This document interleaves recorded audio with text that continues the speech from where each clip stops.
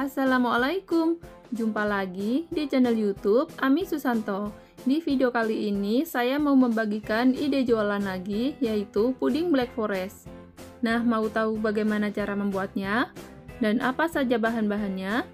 Simak terus hingga selesai.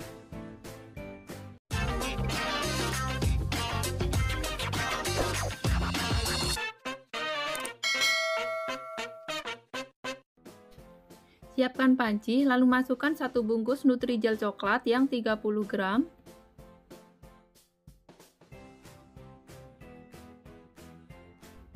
1 saset susu dancow rasa coklat, 8 sendok makan gula pasir,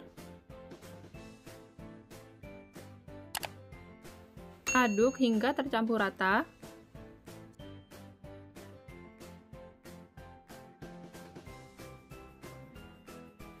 Tambahkan 700 ml air. Aduk sebentar.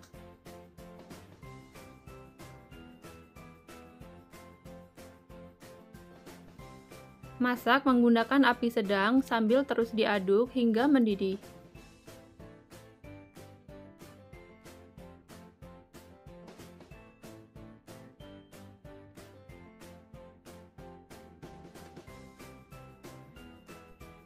Setelah mendidih, matikan api kompornya.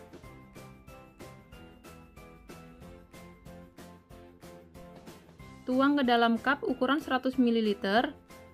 Isi setengahnya saja. Lakukan hingga selesai.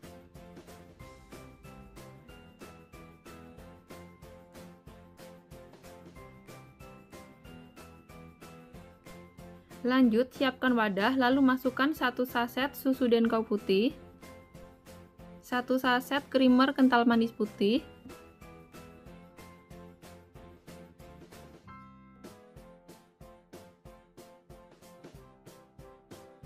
2 sendok makan gula pasir, 1 sendok teh SP,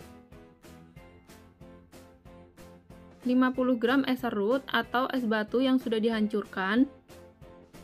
Lanjut di mixer selama 3-5 menit sampai mengembang dan kaku.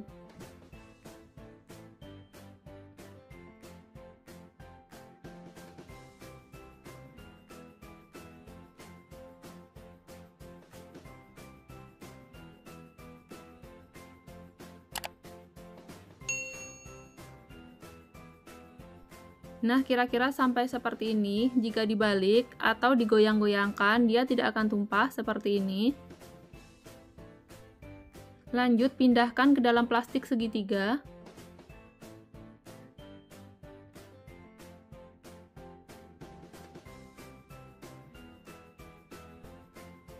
Ini kita sisihkan dulu.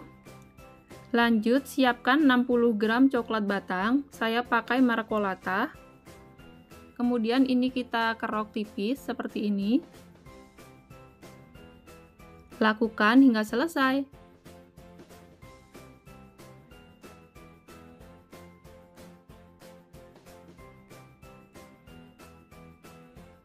Setelah selesai, sisihkan. Semprotkan whipped cream di atas puding hingga merata. Seperti ini. Lakukan hingga selesai.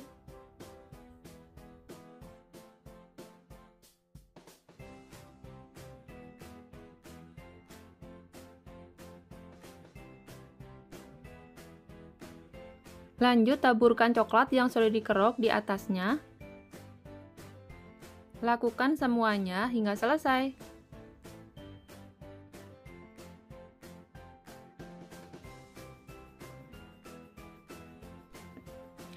Timpa lagi dengan whipped cream di atasnya.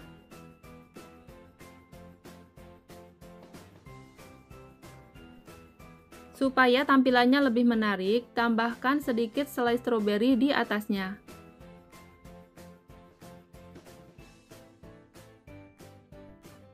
Tampilannya cantik sekali ya teman-teman. Ini bisa kita jual dengan harga Rp2.000 hingga Rp3.000. Atau bisa disesuaikan dengan harga bahan di daerah masing-masing.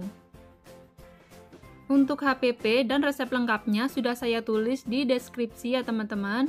Kalian bisa cek di bawah judul. Sampai di sini dulu ya video kali ini. Semoga bermanfaat. Jangan lupa subscribe, like, dan share ke sosial media kalian. Terima kasih dan wassalamualaikum.